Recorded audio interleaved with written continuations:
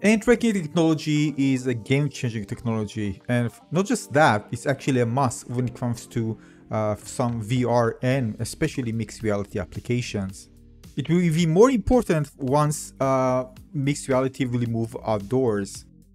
Now the Quest 3, and well as other Meta headsets, including the Quest 2 and Quest Pro, will receive updates to the OS that will improve the hand tracking performance. We can talk about that and what's so special about the Quest 3 and its hand tracking.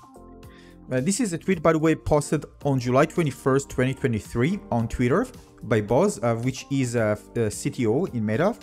Some exciting hand tracking updates coming soon to Quest with a version 56. We're already on at 57 as of the time making this video. Latency improvement up to 40% latency reduction in topical use and up to 75% during fast movement.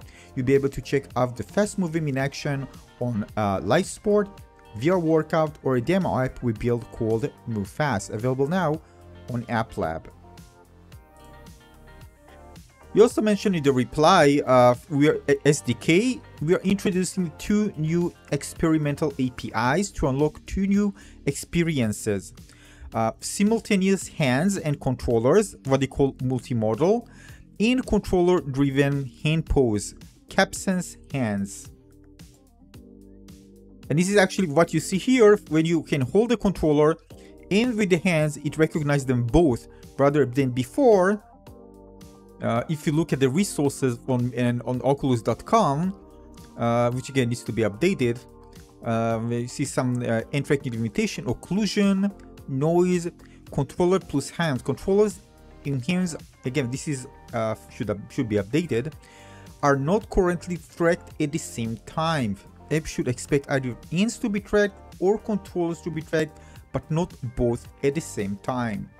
So you can see me trying the App Lab app dimensions called Move Fast. Basically, they just try to showcase the improvement in latency, again 40% latency reduction and up to 75 during fast movement, which again is very important, especially for workout apps and other type of apps. Really want to make sure users moving fast, like maybe some kind of fighting game, for example, workout apps, you know, and so on. So you can see it here, and it actually responds very, very well. So I can really feel that. Again, there is of course a slight delay. It's not perfect, but definitely you should see significant improvement. And again, this is software based, so you don't actually need to have the Quest 3 to enjoy that improvement. Still, the problem persists, of course, when it comes to occlusion. So if I put my 2 hands one above each other, it actually loses tracking of the hands behind it and gets kind of crazy, as you can see. So again, this is very important to solve properly, so both hands can be tracked.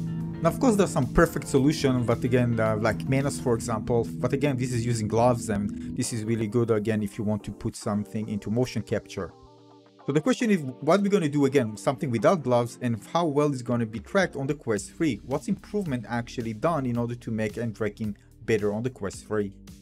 And by the way, Meta already posted a post on meta.com on July 20, 2023, what you see here, where they mentioned we can expect even more improvements to come as we launch Quest 3 later this year, providing an immersive interaction experience. Stay tuned. Alright, first of all, this is a video was posted on meta.com official YouTube channel. They actually demonstrate the differences. The video is called Hand Tracking 2.2 Latency Improvements.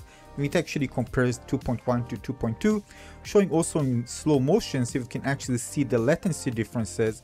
So you can see how it improves when doing fast movements with your hands. And of course, you can see the with the controller as well. So basically, you can actually see the latency between when the hands is registered compared to when the controller is registered. Of course, if there is a delay, you want to minimize it. So you want to make sure that where your hands is actually located, it will be as well as close as possible with time proximity where it's actually presented on the screen to the user. So again, if you haven't updated to the latest version of the OS with the new hand tracking 2.2, you can do that and try it out yourself. Now, this was posted on the Oculus.com developers blog, and basically it mentioned we are also introducing fast motion mode, FMM, and evolution of high frequency tracking with additional improvements designed to make fast-paced games even more responsive. And they actually mentioned the Move Fast demo up there. We can basically just the sampling rate is going to be higher, probably has a negative impact on battery life and maybe performance. Again, not sure. Basically, kind of if you want to push it further for certain apps that really require very high precision hand tracking. Now, the other things that again are still questionable for me, and I haven't found exact information about it. But basically, again, with new hardware, probably again better tracking cameras and sensor, we can expect the Quest 3 to have more accurate and responsive tracking, especially when fast-moving hands. Also, it might work well better in low light, and with a wider field of view, slightly larger field of view, we can expect the tracking to be even better.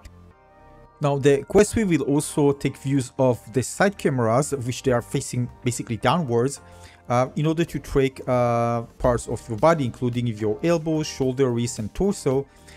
This uses advanced computer vision, which what they called inside-out body tracking, IOBT.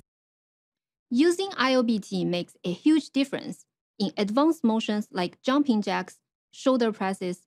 Notice that in this video. So this is something you can expect, of course, in the Quest 3 to have really advanced full body tracking and very, very accurate with different degrees of movement that will be actually tracked. Even if your hands or some body parts are actually out of the view of the camera, it will be able to kind of fill in the gap and project the movement accurately. Of course, it does that with the combination of tracking the headset location, your body movement, of course, with the controllers, if you're using controllers, or if you're using just your hands. So basically, the ability to track your hands accurately will also lead to even better tracking. Again, this is using computer vision. So again, the better the hand tracking, if you decide to use your hands and other controllers, will be used by the algorithm in order to create really fantastic results, as they actually showcase here in this video. And later this year, they're planning to also release generative legs. Will basically fill in your legs placement very accurately and be available for Quest 2, Quest Pro, and Quest 3 as well. So again, it's not exclusive for the Quest 3, but again, it's not available on the original Quest. It will be available for Quest 2, Quest 3, and Quest Pro. Now, I haven't found official information about the exact specification, just kind of trying to dig here and there. Again, nothing official. So again, we can expect again the hand tracking to be better with advanced front-facing camera. This should have, I think, better aperture. I think for what I've read, it's going to be like around f2.2 or f2.0. So it should work better in low light conditions. So you can see improvement in there. And the focal length should be around the 30 millimeters, I think in the 35 millimeter equivalent, again, to capture the hand tracking in a very wide angle. So it needs to be a wide angle lens, wide angle lenses. Yeah, so again, I wish they just provide all the differences when it comes to hardware specification, but overall I think that the new hardware should, we can expect it to provide several improvements over the cameras of the Quest 2, which will result in more accurate and responsive for hand tracking, and basically allow users to enjoy much better experiences in apps and games where hand tracking is used or sometimes even required. Now, although the Quest 3 again definitely appeals to the consumer market, and although there are really huge price differences, it will be competing to some degree with the Vision Pro, and the Vision Pro doesn't have any controllers, so it solely relies on amazing hand tracking to really work well. So the question is what will be the differences between the two. I do expect the Vision Pro to have a much better hand tracking experience overall, but again, the price is well, the device is priced accordingly. So eventually we should expect a much better hand tracking on the Quest 3, which resolve around both hardware and software to give you a really fantastic experience, alongside of course also other type of technologies that will be used the hand tracking as well, alongside some computer vision algorithms and AI to deliver really a fantastic all-around kind of body tracking, some simulated, some tracked.